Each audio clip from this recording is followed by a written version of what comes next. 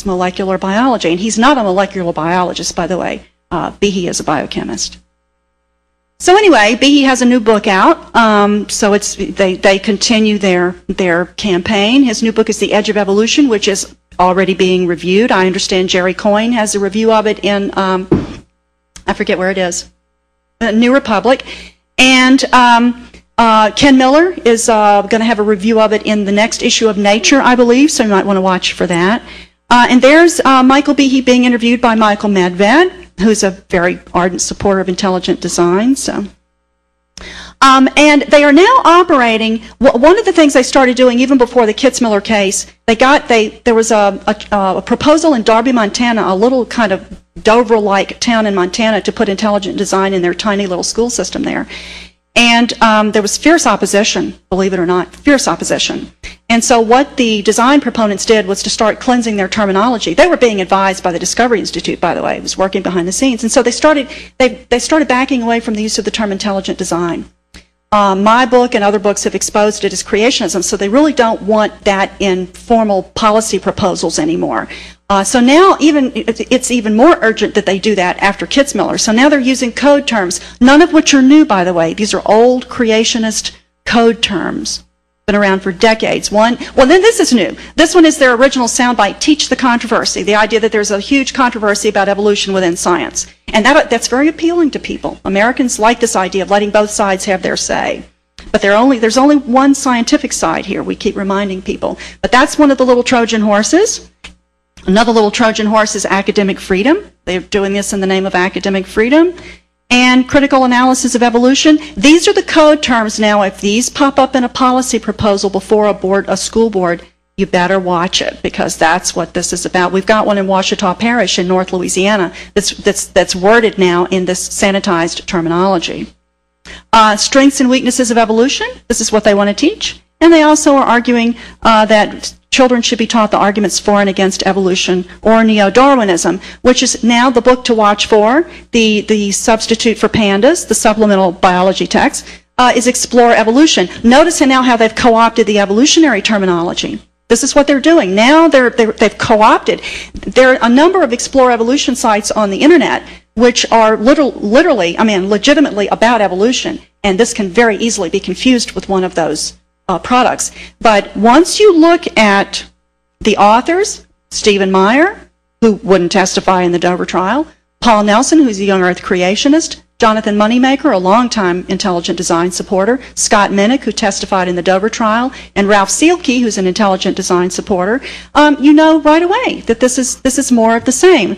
And if you look at the subtitle, it's written in ID code, the arguments for and against neo-Darwinism, right there. So this is another example of stealth creationism with sanitized terminology. The book attempts to undermine evolution. It doesn't talk about intelligent design, but it is based on Jonathan Wells's Icons of Evolution. It does challenge common descent, and it does have irreducible complexity in the book. So, just to give you another little updated item you might want to read, I wanted to mention this because I wrote this position paper for the Center for Inquiry, their public policy office in Washington. It's now on the centerforinquiry.net website, and it's my most recent thing I've written, updating people a little bit about the strategy that the movement is now using. And these are some other books to read. They're very good books to give you just kind of perspectives on this from a number of angles. I do recommend Michelle Goldberg's work because she puts this in the large context of Christian nationalism. These guys at the Discovery Institute do keep company with Dominionists, Christian Reconstructionists, you probably know. They're closely allied with these people. So Kingdom Coming would be a very good one for that. Another book, and I think it would be very good to read this, is by Keith Miller, who's a geologist in Kansas, a founding member of Kansas Citizens for Science, and also a devout evangelical. He's put together a beautiful anthology called Perspectives on an Evolving Creation. And I think it's very important for us as non-religious people to work with the members of the faith community who are on our side. And it's a very good way to understand them and to see how they come at this issue. This was a book of essays by evangelicals for evangelicals in which they explain the challenges of trying to reconcile their Christian faith with with doing good science. I highly recommend this book. John Haught is also a theologian who is an expert witness. I recommend reading his work. And there's a little Evolution versus Creationism, a good historical introduction by Eugenie Scott. Also, Ken Miller, who is one of our witnesses, looks at it from the standpoint of a believing scientist as well in Finding Darwin's God. And then there's the little book, Not in Our Classrooms, I already told you about. I want to end this presentation in the tone in which I began. So to end on the same note, notice how I bookended my presentation with Dembski's, Dembski helped Ann Coulter write the 4 chapters in her book Godless that are devoted to intelligent design. He was very proud of the fact that he was in constant correspondence with Ann regarding her chapters. And I just can't think of a better way to end it other than to quote him. In speaking of Ann Coulter, he calls her the wedge for the masses. Thank you.